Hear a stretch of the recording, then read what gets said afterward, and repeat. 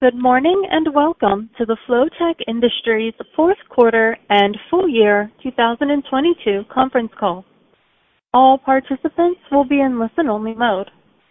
Should you need assistance, please signal a conference specialist by pressing the star key followed by 0. After today's presentation, there will be an opportunity to ask questions. To ask a question, you may press star then 1 on your telephone keypad. To withdraw your question, please press star then 2. Please note this event is being recorded. I would now like to turn the conference over to Bernie Colson, Senior Vice President of Corporate Development and Sustainability. Please go ahead. Thank you and good morning, everyone. We appreciate your participation. Joining me today and participating in the call are Harsha V. Agadi, Interim Chief Executive Officer, Ryan Ezell, President, and Bon Clement, Chief Financial Officer. On today's call, we will first provide prepared remarks concerning our business and results for the quarter and the full year. Following that, we will answer any questions you have.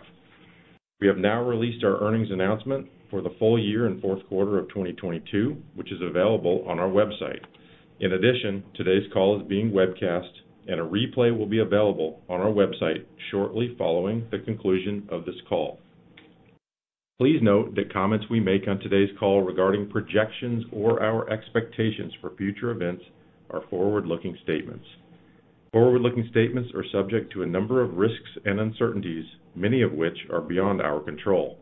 These risks and uncertainties can cause actual results to differ materially from our current expectations.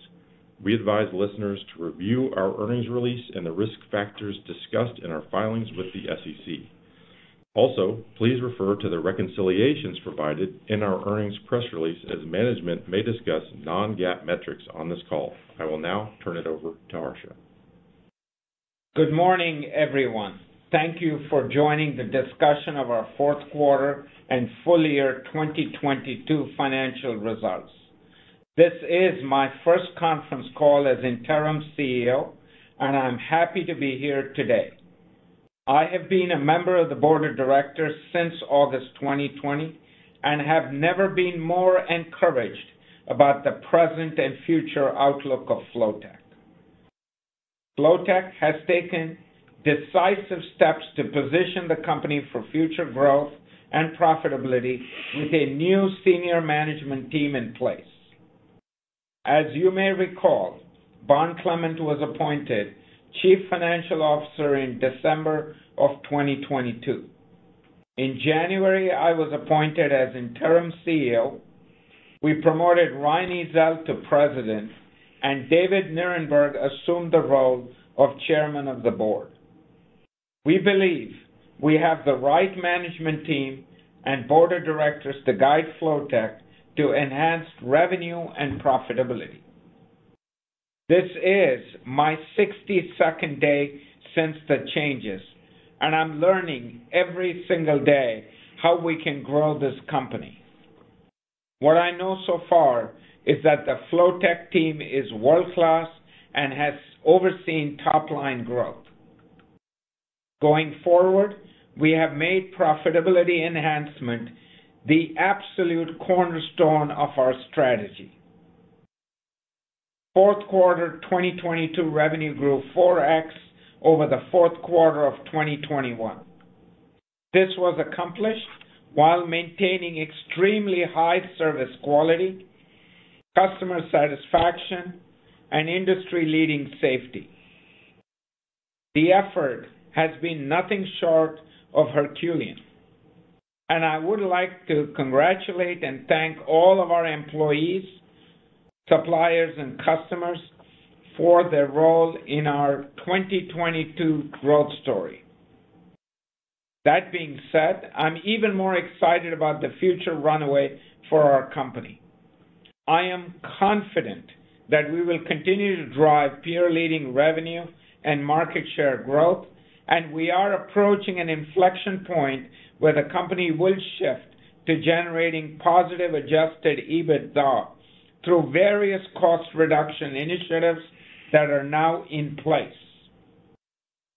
Our economies of scale in purchasing raw materials, improved efficiency in freight costs, and introducing just-in-time labor scheduling will make a significant difference in gross margins over time. Brian will quantify those later. In addition, reductions in SG&A combined with top-line growth will drive us toward positive cash generation. Bond will quantify SG&A savings. All these initiatives are now in place. It gives me great comfort and pleasure to have a seasoned and experienced oilfield services executive like Dr. Ryan Ezell to lead our company operations towards sustainable top-line and bottom-line growth. He and his team have done a tremendous job executing a strategy that has resulted in transformational growth in our chemistry and data analytics business. I do want to state that as the interim CEO, there are significant growing pains as businesses scale up in working capital, gross margins, and limited financial staff to execute perfectly. As the new senior team, we recognize the growing pains, are investing in resources to correct it. I'm highly confident that revenues in 2023 will be up at least 50% over 2022. Our continued scaling of revenues, increased gross margins combined with tight-fisted control on SG&A will lead us to sustainable positive adjusted EBITDA. The board, senior management, most importantly, all employees are very excited with this positive outlook on our business. In conclusion, as the interim CEO, when I assumed this position in January, I knew I had a learning curve to better understand the culture of the company, the sector, and its employees. The people of this company are very impressive and dedicated. There is work to be done on all fronts, and we are addressing it confidently. With that, I ask our President, Dr. Ryan Ezell, to discuss our operational results for 2022. Ryan? Thank you, Harsha, and good morning. This quarter represents another progressive step for Flotek as revenue growth in both chemistry and data analytics segments continue to expand, further solidifying that our strategy to be the collaborative partner of choice for sustainable, optimized chemistry and data solutions is working. Let's get right to the fourth quarter operational highlights. Total company revenue increased 300% year over year and 6% sequentially, equating to our highest quarterly company revenues in over 4 years. Flotek market share of active U.S. frac fleet served grew to 10.8% at the end of Q4, which marks a 28% increase sequentially and an over 10x increase year over year. We added the full chemistry servicing of 5 additional ProFrac fleets in Q4, which is a 31% improvement sequentially. This brings our total to 21 fleets as we continue to ramp to our contractual target of over 30 fleets. Our transactional chemistry technologies revenue growth outpaced the hydraulic fracturing fleet market growth for the 6th straight quarter, further indicating that we are gaining market share with our customized chemistry solutions. Our data analytics segment revenue grew 245% versus the prior year and 20% sequentially. Our focus on core applications continues to gain traction, coupled with the momentum gained from the successful monitoring of field gas quality by our Verax analyzers. Our industry research shows that maximizing the use of field gas can result in reduction of diesel fuel consumption and the resultant greenhouse emissions by over 50%. Most importantly, the growth milestones presented above were achieved with 0 recordable and lost time incidences in the field of operations. I'm pleased with the solid performance Flotek delivered in the fourth quarter this year, and I want to thank all Flotek employees for their hard work and contribution to these outstanding results and the dedication to collaboration, safety, and service quality. Now, transitioning into a few of the key details for the quarter, I'd like to discuss the status of our mutually beneficial partnership with ProFrac. As a reminder, Our contract with ProFrac was effective as of April 1st, 2022, and it spans 10 years and covers an equivalent volume of our full suite of downhole chemistries to serve 30 of their hydraulic fracturing fleets or 70% of their total fracturing fleets, whichever is greater. We achieved 21 fleets in December, and we remain confident that we will achieve the full contract scope over the coming quarters. In the spirit of our long-term partnership with ProFrac, we executed an amendment to the current scope by extending the ramp period by 1 quarter for ProFrac while allowing Flotek to receive compensation for field services for the entire life of the contract. Such collaboration is further evidence that the mutually beneficial contract and nature of the agreement, coupled with Flotek's focus on service quality and innovative solutions, will enhance shareholder value creation for years to come. As we've been saying, this agreement is proving to be transformational for Flotek and the industry. As a result of this agreement, E&Ps now have a comprehensive, vertically integrated completion solution that reduces emissions and delivers greener chemistries, thereby protecting air, water, land, and people. Over the next decade, we anticipate the agreement should create a backlog of more than $2 billion in revenue for Flotek, including anticipated revenues in excess of $200 million in 2023 for the ProFrac contract alone. And this number does not include any of the impact from ProFrac's recent acquisitions. I will also continue to stress that the contract is non-exclusive, allowing us to add new customers and continue to grow sales volumes to the rest of our energy chemistry customers, which we've successfully done for 6 consecutive quarters. We are laser focused on growing this higher margin, higher value add portion of our business, and we continue to make steady progress in growing this market share and outpacing industry activity levels. In the spirit of reducing costs and improving margins, we've executed the following actions as part of our multidisciplinary approach to sustainable margin enhancement. First, we reduced headcount by an additional 12% since the end of Q3 2022, while continuing to grow our revenue and market share. We've realigned our manufacturing staff, field personnel, and 24-hour logistics coverage to systematically reduce overtime hours by almost 40%. Our plant utilization is up 50% year on year, driving our manufacturing cost per pound of production down 37%. As of February, we have our in-basin support facilities up and running in all major basins, which will drive improvements in freight and material handling for all areas of operation. We also terminated the majority of our dedicated trucking contracts as they were underutilized, and we have now transferred to a digitized trucking dispatch and route optimization system. We expect a net improvement of over 20% in logistics. We continue to leverage our growing economies of scale to re-tender and drive overall materials cost improvements. Additionally, we're currently undergoing a continuous improvement exercise of our entire chemicals portfolio, validating our sourcing strategies and identifying vertical integration possibilities to improve capital management. We've also executed a supply agreement in our data analytics segment that will not only improve our manufacturing costs, but it will also generate security supply for our proprietary JP3 sensors for real-time monitoring of hydrocarbons.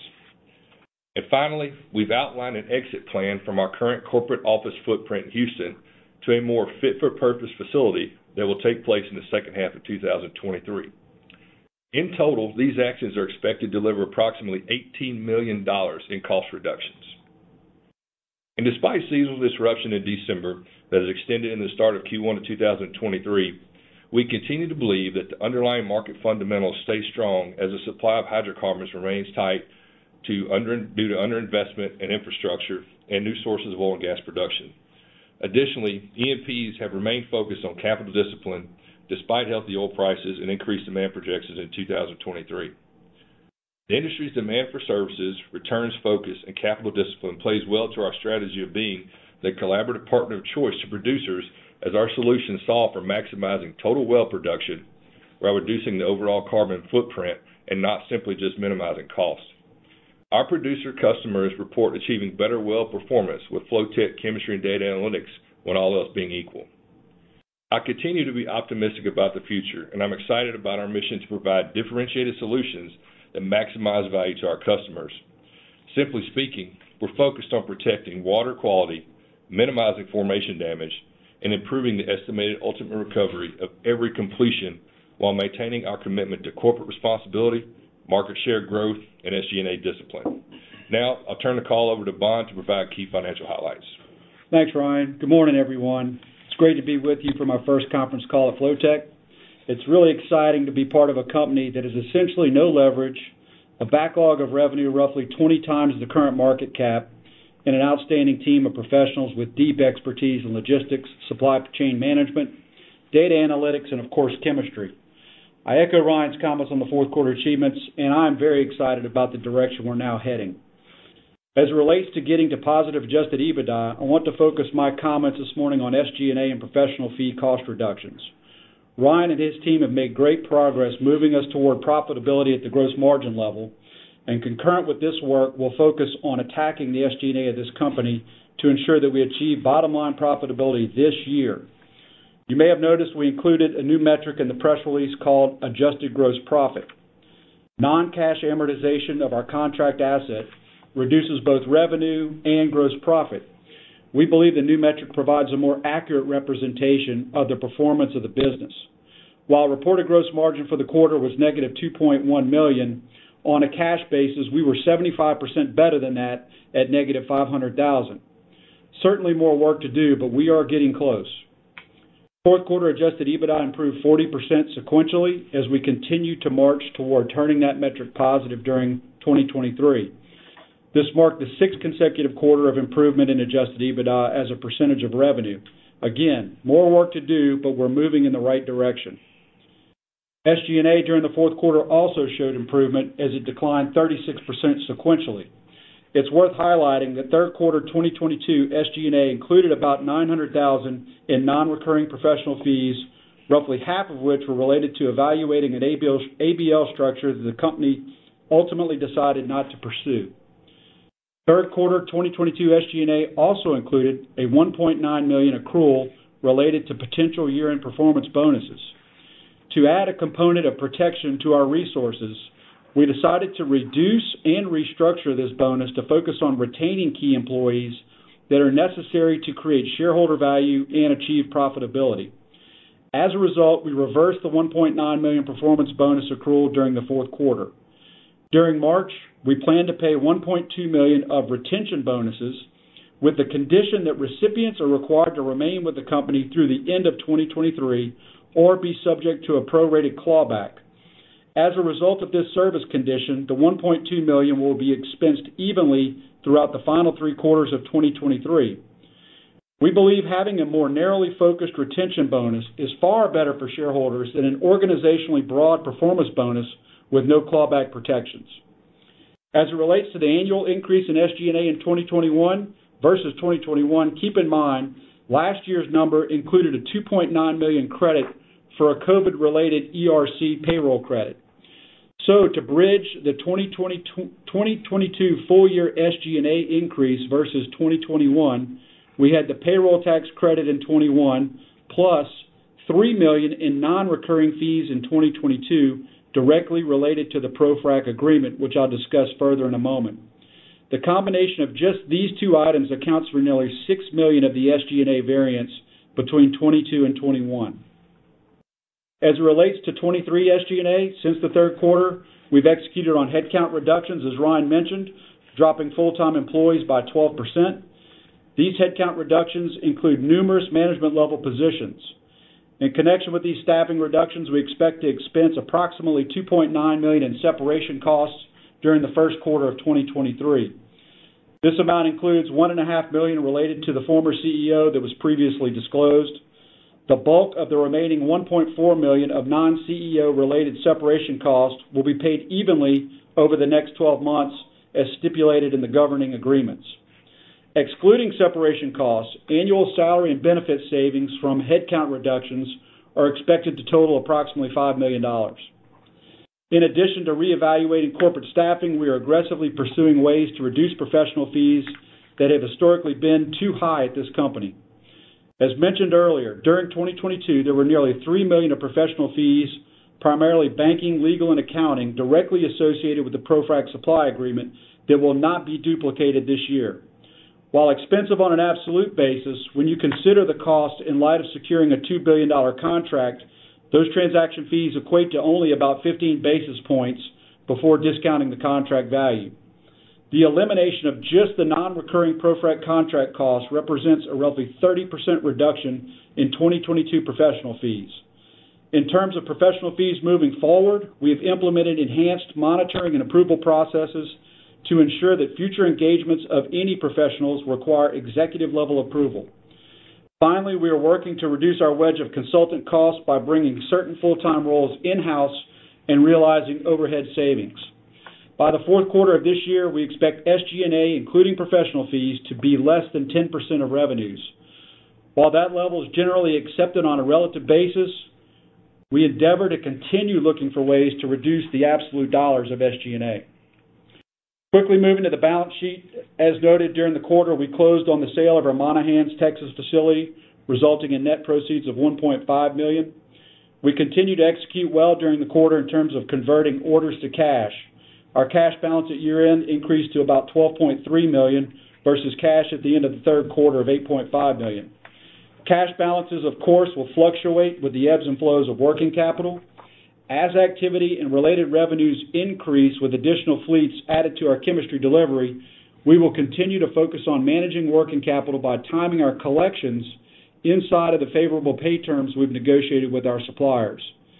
To augment our working capital management, we have renewed our efforts to attain an ABL supported by our receivables and/or our inventory to provide additional liquidity. Initial discussions with lenders have been positive, and we're currently working through various creditor diligence requests. We'll update the market and have further updates as this process progresses. On the debt front, as mentioned in the release, we were notified during January that all but approximately $400,000 of our PPP loan was forgiven. The balance of the loan carries a 1% interest rate and will be amortized over the next 24 months. In yesterday's release, we provided an update regarding our certain items associated with our year-end audit and 10K. We did identify a material weakness in our internal controls over financial reporting as of year-end. Unfortunately, the 300% growth in our business from a year ago has had some unintended consequences in terms of the stress placed on our back office staff charged with managing the increased operational activity. We are implementing enhanced processes to shore up internal communications and augment our staff in certain areas to provide additional resources to ensure that our controls are operating effectively. We believe this issue will be quickly remediated. As it relates to the going concern qualification and the related disclosures we expect to make in our 10K, we're working to secure additional sources of liquidity, as we just discussed, in terms of an ABL. Additionally, as stated throughout today's call, we're taking positive steps toward profitability. We expect to achieve positive adjusted EBITDA during 2023 as opposed to continuing our historical trend of operating losses. We believe our efforts to manage cash and working capital, combined with an improving cash flow outlook, provides us with sufficient financial resources to continue to operate the business. With that, I'll turn it over to Harsha for closing comments. Thank you, Bond. I have never been so positive on Flotek. I am encouraged by the robust revenue backlog, and I'm optimistic about our ability to convert revenue growth into earnings going forward. In conclusion, on the revenue front, our anchor customer, ProFrac, is continuing to ramp up and giving us increasing business. Our transactional business pipeline is now over $100 million, and JP3 has robust demand in 2023 and beyond. Regarding margins, we are aggressively moving towards profitability on 4 fronts in 2023. Revenue optimization of $8 million, headcount reduction of $5 million, professional fees savings of $3 million, supply chain efficiencies of $13 million, all of which has been detailed by Ryan and Bond.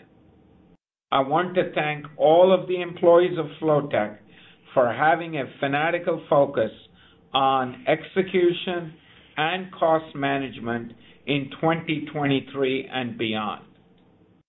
We are now open to your questions or comments. Thank you. We will now begin the question and answer session. To ask a question, you may press star, then 1 on your telephone keypad. If you are using a speakerphone, you will need to pick up the handset before pressing the keys. To withdraw your question, please press star, then 2. Once again, that was star, then 1 to ask a question, and at this time, we will pause momentarily to assemble our roster.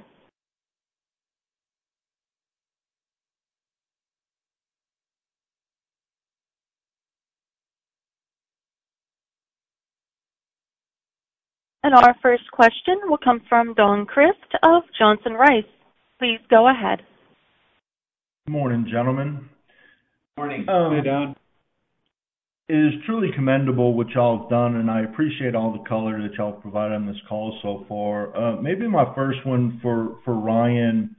You know, as you have ramped up supplying the AC/DC fleets or the ProFrac fleets, you've had to do a lot of in-basin work to streamline operations and get everything operating properly. Where are you in that process? And number two, when do you think that you'll get to the contracted 30 fleets?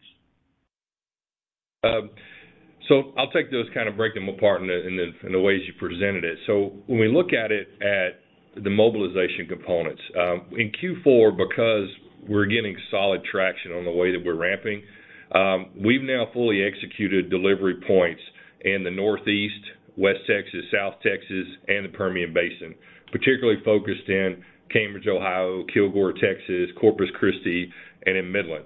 And so that's going to help accelerate. We took a little extra cost in Q4 because we were really happy with how fast we're ramping, and we brought those costs into Q4 so that we have a clean run in 2023 on the mobilizations.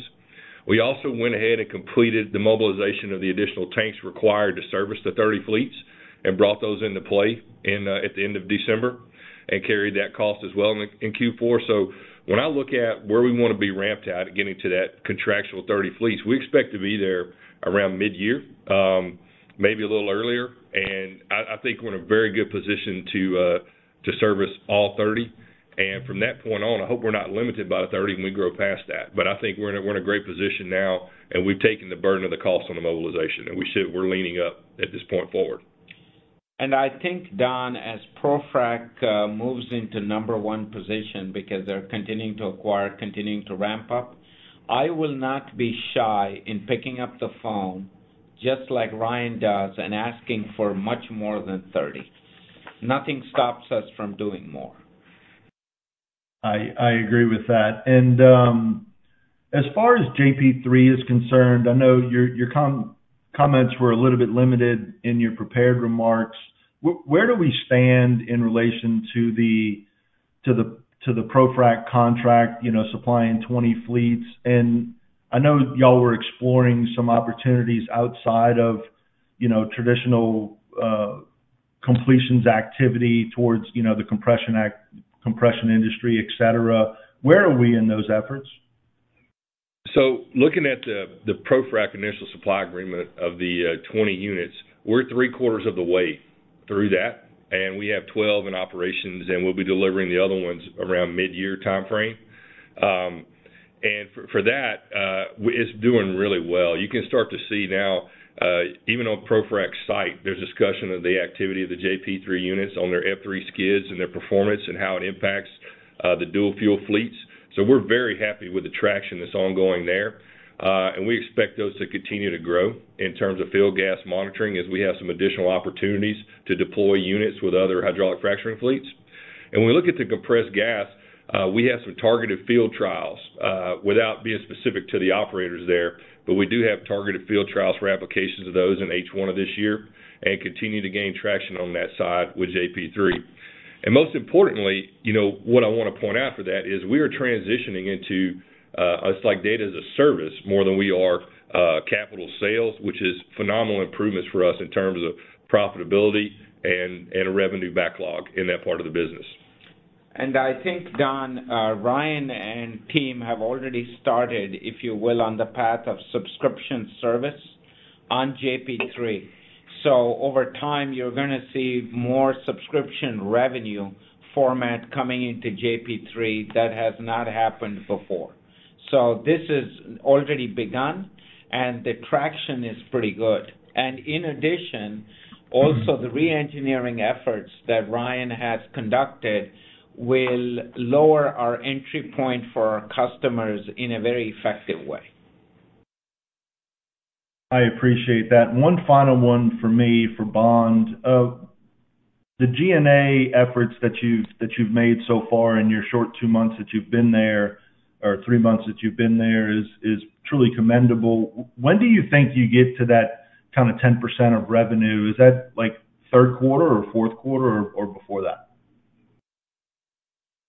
Yeah, Don, I think we're going to get there probably sometime around the third quarter in terms of the revenue growth, hitting the 30 frac fleets, obviously. Sometime around mid-year is going to be a big driver of that percentage, but certainly fourth quarter for sure, possibly third quarter. I appreciate all the comments, and truly commendable what you've done over the past few months. I'm excited to see what happens going forward. Thank you. Thank you, Don. The next question comes from Jeff Robertson of Water Tower Research. Please go ahead. Thank you. Good morning.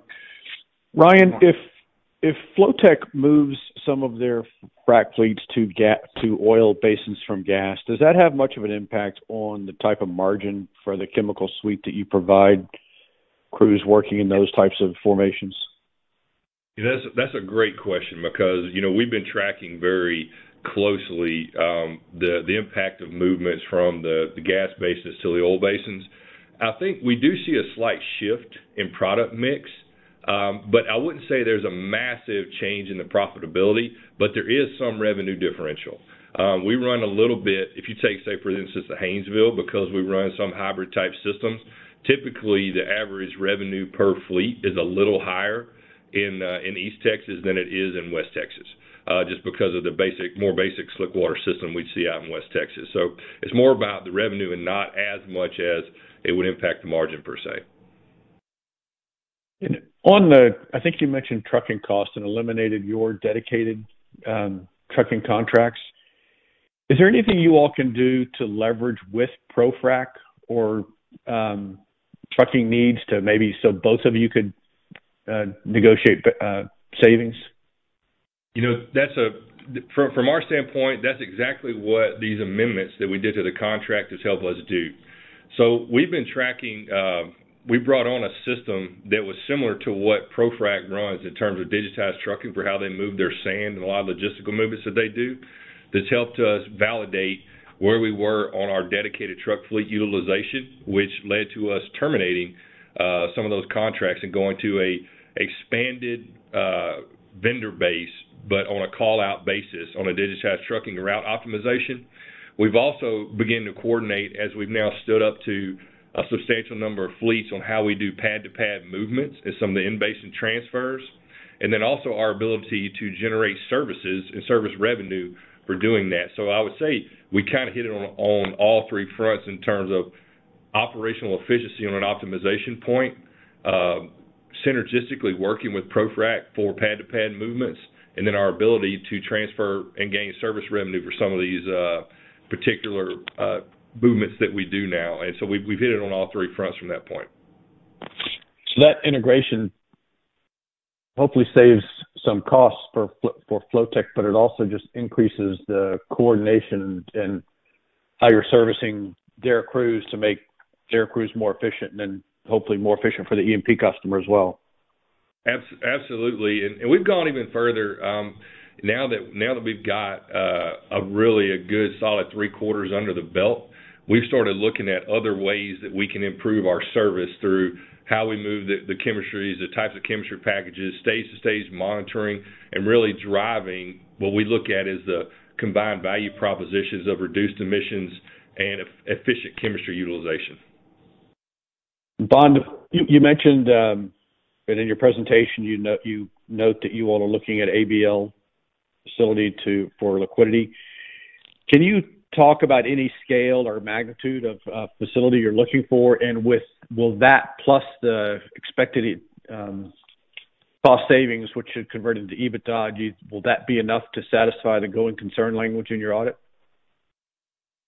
I'll take the second part first. Yes, we're able to get an ABL, certainly as it relates to alleviating the going concern that our auditors feel that they needed to disclose.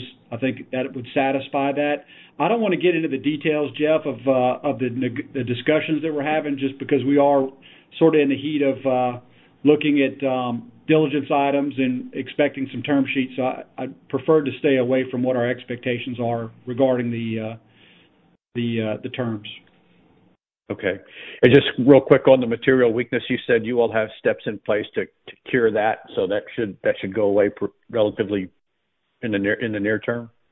Yeah, we think we're going to be able to remediate that very quickly. I mean, effectively, we tripled the workload of the back office staff. We had some communication breakdowns, and so we're going to augment some of the staff and implement some procedures where people are talking to each other. Okay. Thank you very much. Thank you. The next question comes from Eric Sweargold of Firestorm Capital. Please go ahead. Thanks, and welcome Harsha and Bond to the team. Two questions. First of all, can you go into a little more detail on the amendments with ProFrac and how this can help your margins there? And the second is, the only thing really missing from this call today is, Harsha, I know this is not your first rodeo of bringing companies back from unprofitable to profitable. It might be helpful for some other people who haven't had the chance to meet you yet to hear about your experience turning companies around. Thanks. Sure. I think on the amendment, let me address that first. So officially I got here, I think, January 19th, and the amendment we closed within the very first week. ProFrac recognized how we had stepped up above and beyond to service them.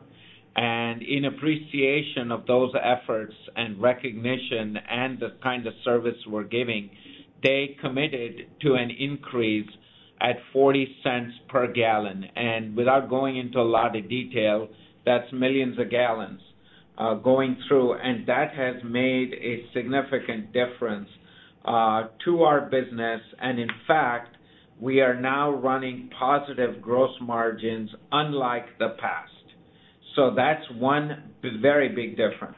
On top of it, the cost savings and other things will also make a difference. I think in terms of the second question on my own history, I am familiar through a lot of my private equity work and training, as well as having been involved with more than one public company as CEO, that ratcheting costs down and holding it tight as revenue is increasing is the key to many businesses, and we are singularly focused on getting into positive EBITDA, as well as making sure the shareholder experience is robust at Flotek. So we are doing all of those efforts. I have come into very difficult situations in the past, and we've been able to turn around double and triple EBITDA as well. Now, I will say this. I have been very lucky here walking in that Bond actually was hired before me. And I said to Bond, I think God was looking at us kindly as Bond said yes to coming to work for this company. Ryan, who has been through a lot of pain, has chopped a lot of wood, rightly deserves to be the president of the company, is also extremely able. Remember, I'm not from this sector, so there's a lot of learning I got to do. But between Bond and Ryan, they are leading the company on both sides aggressively, and shareholders will be pleased as each quarter passes. It takes time to get the cuts. We've now put all of it in place, not precisely on day zero of my coming in. It's taken a few weeks, and in some cases a month, but now we're going to start seeing the benefits as each month progresses. I hope I've been very clear. I think the last thing, Eric, is I am also fixated on stock price. So to me, that's the ultimate return, and we have got to have positive EBITDA. Price will take care of itself automatically in medium-term settings. So to me, let's focus on EBITDA. Let's get the top line continuing to move, and eventually the stock price will follow. Thank you. Thanks very much. Also, can you comment on ownership at the board level? I know the chairman has bought stock quite a few times, and I know there was a time about a year plus ago that you also added a stake in the company. Can you comment on board ownership? Thanks. Sure. The board is committed very much, and the executives, at owning more stock as well as buying stock, more importantly. We've gone through, I'll call it a series of closed windows, but I think we're going to be opening that up, so we will all have an opportunity, and you should see a demonstration of us buying our own stock as executives, as board members. So you'll see that step up, and frankly, it's good value. So to me, this is actually some of the best time to buy. As you know, there are strict SEC guidelines on open and closed windows. We will examine that shortly, and as far as I can tell, we should be able to open it up here pretty quickly. So I think that also will be very positive. And I have always bought stock of the company I work with. That's been my consistent practice, both private as well as public. It's been a very helpful call. Thanks very much, gentlemen. Thank you very much, Eric, for your support, as well as Don and others for continuing to believe in Flotek. And the team itself is very, very strong. I think we may have one more question. The next question is a follow-up from Jeff Robertson of Water Tower Research. Please go ahead. Thank you, Ryan. Just as a follow-up, you mentioned increasing the Flotek's capacity for in-basin supply and number of delivery points. Are those delivery points also helping you all seek out third-party transactional business 100%. as you look out in 23? That is 100%.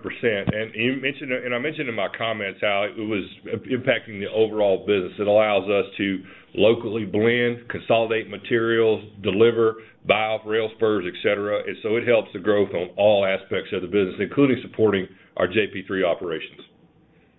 So it's cost benefit plus increased ability to serve more customers. So you get kind of a double benefit from it. 100%. And that's a big thing because, during the downturns, we consolidated in facilities to help minimize infrastructure costs. And now on this growth part, this significantly improves our ability to service and reduce costs and grow revenue at the same time.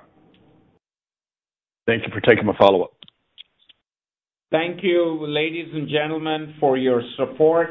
I do want to take a minute and thank the investors for their patience. And I do want to thank all the employees for their belief that Flotek is growing and is turning in the right direction. Thank you and goodbye. The conference is now concluded. Thank you for attending today's presentation, and you may now disconnect.